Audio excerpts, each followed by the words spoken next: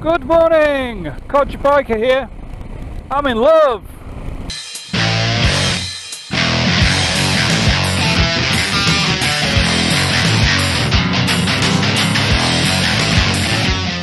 Okay, so you had to buy a bike with your own money. Actually, I don't know any other way of buying a bike. What would you buy? Well, I came recently a bit of a KTM fanboy, having had the 790 Duke. Absolutely amazing machine. I loved it. If I was a street bike rider, I'd have stuck with that. If I had more money, I would have stuck with it. It's fantastic. But unfortunately, I can only afford one bike, and I had a test drive on the bike that I'm riding at the moment a few weeks back. Became absolutely smitten. Now I've purchased one. This is my KTM 790 Adventure, the standard model. So you won't see me riding around Morocco or jumping over sand dunes. We don't have any of that round here in Merseyside. What we do have is lots of B roads like this out in the countryside. So to get this bike ready for a trip that I'm planning next week, I'm just going to do a few codgery miles out in the countryside and see how we get on. I'll take you through the brand new KTM 790 Adventure. His name, by the way, Ludwig Von. Apparently he tells me he's named after a famous Austrian explorer and adventurer who was once gored through the groin by a rhino but survived. Go figure. Anyway, Ludwig Von, if that's your name, it's fine by me. That's what I'll call you. Onwards, Ludwig Von!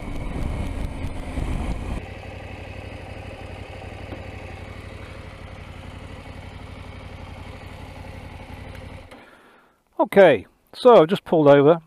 The bike's done 10 miles, only 3 of which were mine. So I've just pulled over to have an initial cool down because I am running this bike in, and I'm going to run it in very carefully. The first 100 miles particularly, and then I've got a trip planned next week, so I'll strike out more on it then. First things to note are, this is the S, well, it's not the S version, not how to call it that. This is the standard version of the 790. I decided that the R version is just too high for me. I could ride it off road no problem, but in a city where I live, with lots of stop starts, potholes, lorries close by, it's not the sort of thing I'd want to drop. So I feel more comfortable at this height. I've spec'd the bike with, wait for it, quick shift and down blipper, which you have to pay extra for, unlike the Duke, which was not a very nice surprise. That's £350. I've also spec'd it with rally mode, because I thought, well, I'll only end up doing that anyway at some point, so I've got it over with. So I don't know if you can, probably can't see that, but rally mode is there. So I've got street, rain, off-road and rally. Obviously the one difference, the big difference on this bike to the R is the suspension. This is non-adjustable WP, 43mm I think at the front, and just a basic shock on the back. But riding the roads I'm on, which you can see, sort of farm lanes and back roads, it's fine. I've just been down a bit of a track and it was good, yeah. So I'll get off and just have a look around the bike. So I absolutely adore KTM lights. I know some people find them a little odd. To me, it looks like some sort of medieval knight's horse. The way the nose bends down, well, that's probably just me. Reminds me of a knight on a horse. The tanks, if you can see them there, hang down like a pair of bazooms. Can I use that word anymore? I think you just did. Okay. This gives it, I don't know, looks like a sphinx somehow. Yeah, I've got the standard exhaust on this. I'm not a big fan of noisy bikes, so the test bike I rode had an Akrapovic on it. I couldn't really see the point of the extra money. That's just me. Maybe one day. We'll see how it goes. as usual, I've told myself I'm not going to add anything to this bike at all for a few weeks. But of course, you know, bark busters, they'd be nice. The mirrors on this are fine. I've no problem with it at all. They're wider than the Duke. They're perfect viewing. I'm leaving them. I don't care. The screen, I believe, is adjustable by this screw here. Now, I noticed when I was coming along then that I've got buffeting on the top of my helmet, exactly the same as the Africa Twin or many other adventure bikes. If I bent my head down, I was out of the wind. So either I can lift that up, if it will lift up, I don't know which setting it's on, and that might sort it, or more likely put on an aero screen to just create a laminar flow and smooth it out. So having said that, I'm not going to change it. I think the first thing I will try is perhaps a laminar flow screen. We'll see how that goes. I have to say that just riding it down the road to here, it felt like heaven. This is the sort of bike I like to ride, so I love the Duke and I'm going to miss it. I'm going to miss that burst of speed, but when you get to my age, the sit up and beg adventure style is definitely the way to go. And it's still got plenty of poke. I'm in street mode at the moment, and opened the throttle a couple of times, and yeah, it went along quite nicely, so I'm very pleased with it. It's cost me far more money than I could possibly afford, but I do own it. I bought it outright. No PCP, or whatever that drug's called, and it is a drug because you keep getting new bikes, so hopefully I'll be sticking with this one for a while. One thing I'm going to do is do something about those spokes to protect them before they start to corrode. I'm not saying they will corrode. My experience with the Africa Twin was that they corroded very quickly, so maybe a wipe over with some ACF 50.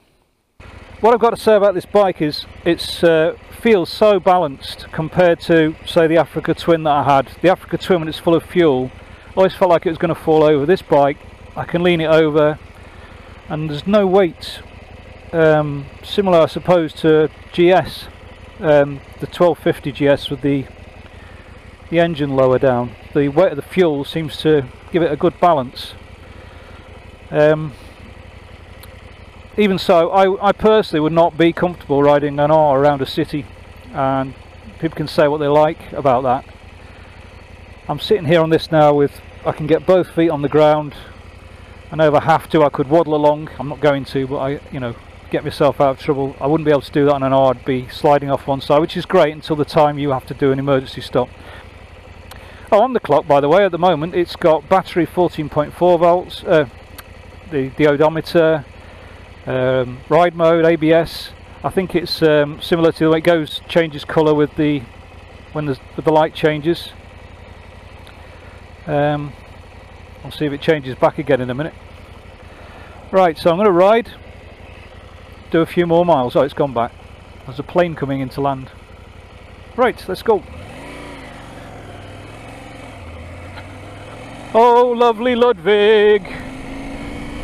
Can you sing songs like that that people are going to listen to? I don't think so. Oh, lovely Ludwig, riding through the countryside on Ludwig Von. Okay, so yeah, if I bend like that, I've got no wind on my crash helmet. If I sit up, there's definitely turbulent air across the top of here. So maybe a laminar flow screen. It does wobble a bit, that's one thing. Whether it will wobble more when it gets more weight on it, just have to see how that goes. Doubtless there'll be different screens for this in time, but I shan't be buying one for a year. Did you say a year, sir? Well, I'll try.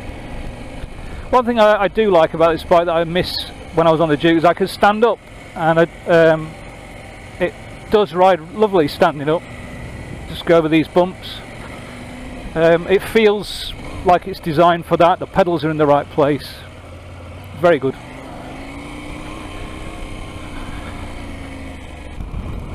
So screw in the tyres, nice and steady. It's a strange feeling because it feels like a much bigger bike than the Duke, even though it isn't, but it's as light as the Duke. So yeah, it's a different feeling. I know when I did the test ride, the handlebars felt like they were a bit far away. I have to say, the way my bike's arrived feels great. Yeah, I don't need bar risers. That's interesting. Maybe the test bike was set up differently. It's a beautiful day. 13 degrees, 14 degrees. I did have heated grips fitted as well. They're KTM heated grips, which are not the hottest in the world, I believe, but they're okay for me. I found them to be fine.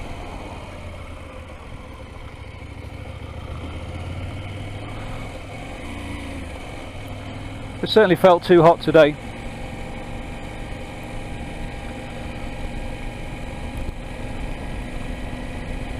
So come along at 40 miles an hour. Going to bring the bike to a halt. See whether there's any fault dive. Okay, the ABS kicked in there. Yeah, they're okay. There's not too bad at all.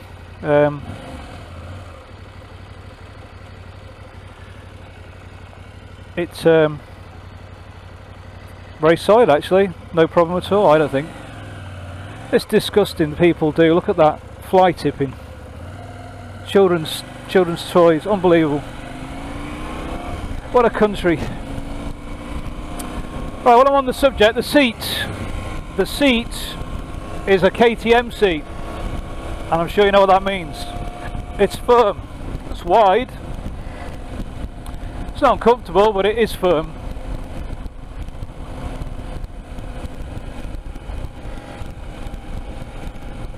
Plenty of room to move around on it. This is obviously the non-R seat. So the non-R seat, can you say R? It's the non-R seat with room for a pillion, plenty of room for a pillion actually.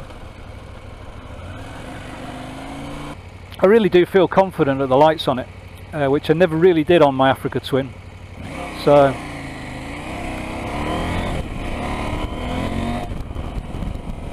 that's a great bike. I really like it. Oh yeah, obviously another difference from the R is the tyres.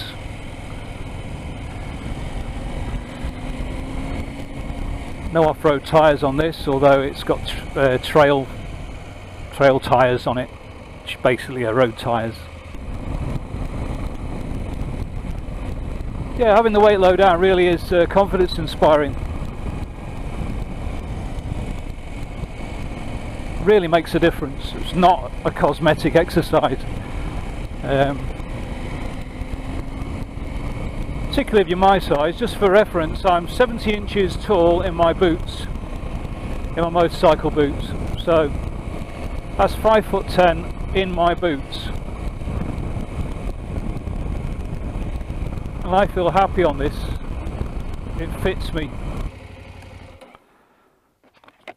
So I've just pulled over here for a second, just to again just let the engine cool a little bit during its running in period. Impressions so far are very positive. The only nitpicks I've got is the wind off the screen. The top definitely hits the top of your helmet. If I bend just a tiny bit, it's gone. The seat's quite hard, as I said, but I'm used to it, having had a KTM, so it's fine for me. It's on the lower setting. Finding first gear is at the moment not as smooth as the Duke. Whether that will wear in time, I don't know. Just nitpicks really. I don't know if the fuel cap will be as difficult to open as the Duke was. The Duke I found that quite difficult. Let's just give it a try. Yeah, it's a KTM fuel cap. I don't know why, I just find them quite tricky. They're tiny things. Am I happy that I spent a lot of money on a brand new bike? Yes, I am. I can't wait to put more miles on this. Okay, just take Ludwig Von for his first ride on some grass. It's only a car park, but you know, it's grass. I can stand up. 7 miles an hour, fine. Yeah, I know it's not off-road, but it's you know, the equivalent of the green lane. Some green lanes. It's quite rutted, it feels okay.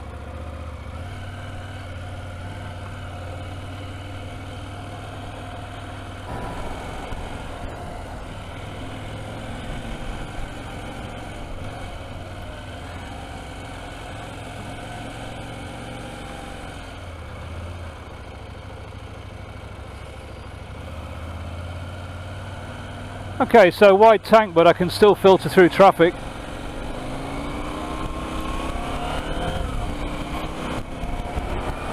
The tank for filtering through traffic is irrelevant if you're concerned about that.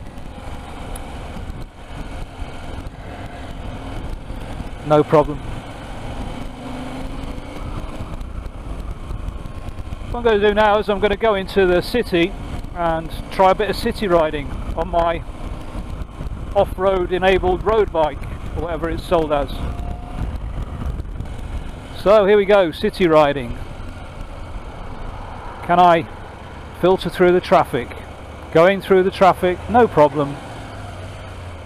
Easy. No issues.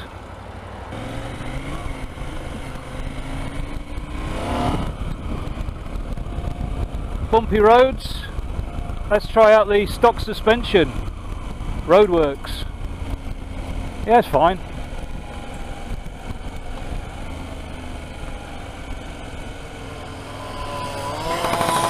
I don't know what it's like where you are at the moment, but it seems everybody's digging up every road as though there's as though it's the end of March and their money will be clawed back if they don't spend it. Or am I being cynical? Okay, this is sort of bad roads you get round here.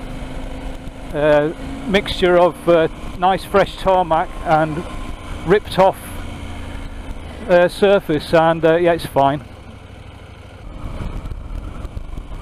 So I think I can say I've got filtering ticked off.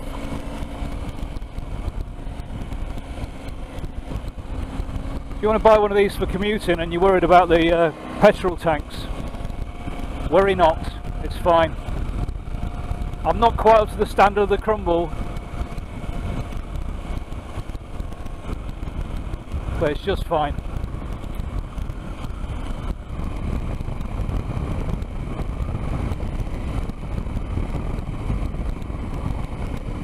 Yeah, as far as the stock suspension goes, although it's non-adjustable, I think it's maybe just on the back for preload, I don't know. I really ought to know, didn't I, but I haven't read the manual yet. I'm going to pull in here. I think it's a great balance between you know, an off-road suspension and a road bike.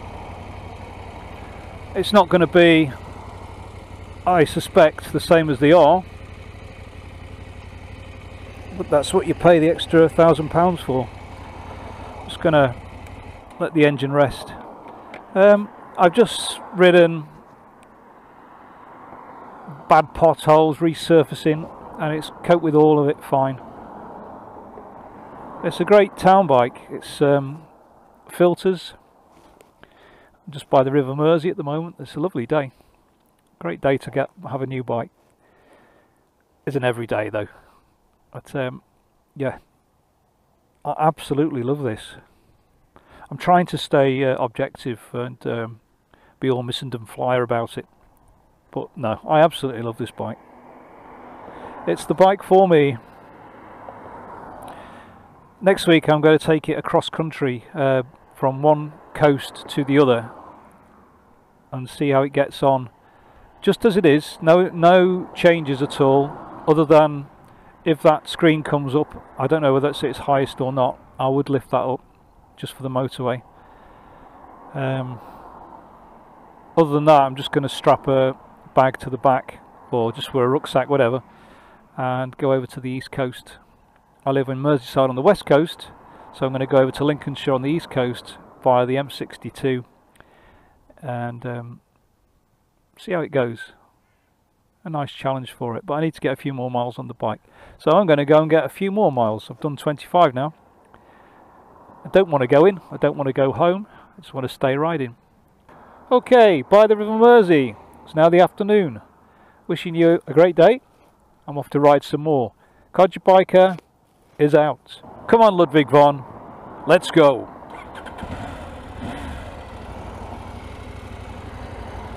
Ta-da!